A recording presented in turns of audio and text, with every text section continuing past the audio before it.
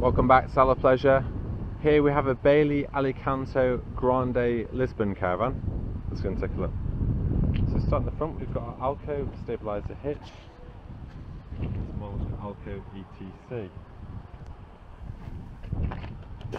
There is a gas barbecue point with a valve.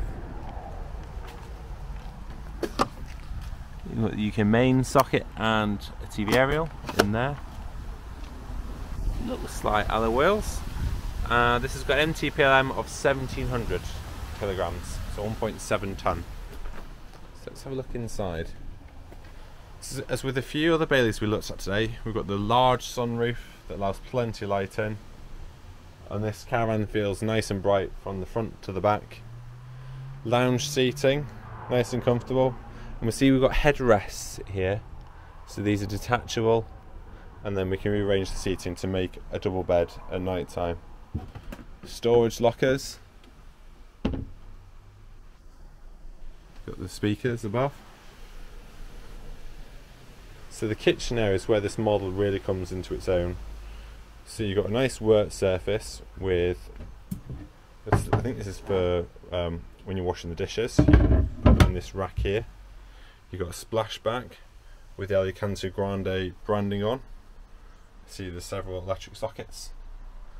Eye level microwave, omnivent. You've got your oven and grill hobs, electric hobs, sorry, grill, oven. There's slots down the side for probably wine bottles, I'd imagine. Plenty more storage. So opposite we've got our fridge freezer. So it's a dual opening one, you can open it either way, and it's got the freezer compartment in there. Here you've got a bracket for TV, and then this I would assume is a charge point for modern phone devices. So they have the contactless, you'd have to plug it in at the bottom. Next we've got the washroom. So we'll close this door behind us.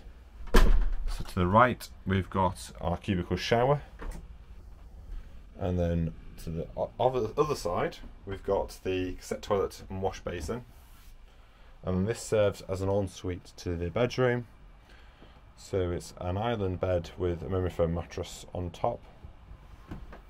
There is these trendy wardrobes, so there's one on either side,